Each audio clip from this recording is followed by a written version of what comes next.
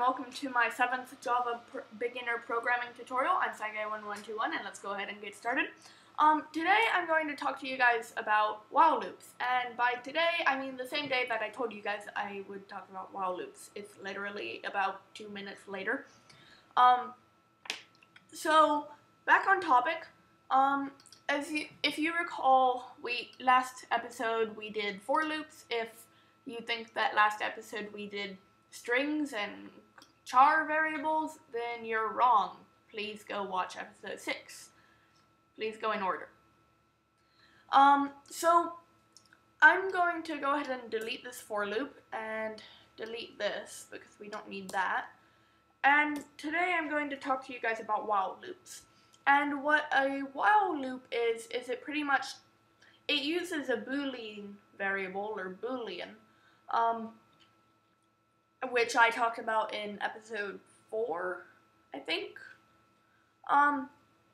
And if you remember, a Boolean is like, Boolean, like, bool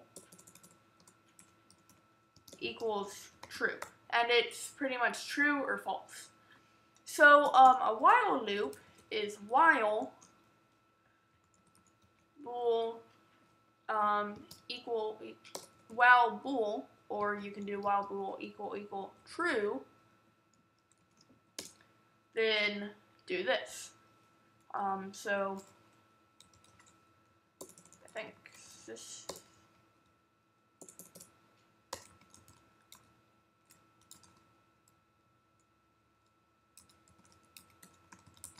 system .print line bool is true. Now, you'll see if we run this, you may have noticed already that obviously, well, bool is always true, so this will keep running forever. And you're right. See? It keeps going until we terminate it. You have been terminated. So what we might want to do is go ahead and say bool equals false, but then it would only go one time, right? So this is a good opportunity for me to also talk to you about if statements.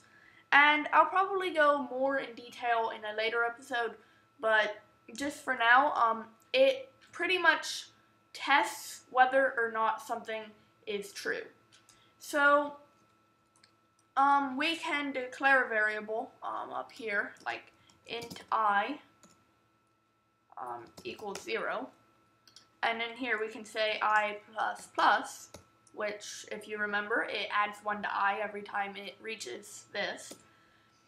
And then we can go ahead and say if I and equal. You always use 2 equal signs if you're testing whether or not something is true, because a single equal sign assigns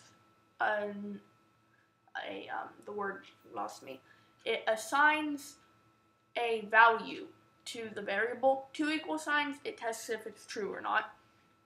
And we can say if I equal 10, and then let's say bool equal false. So if we go ahead and do this, you can see bool is true, bool is true, bool is true, but wait, it's not going forever anymore. So that's the basics of an if statement.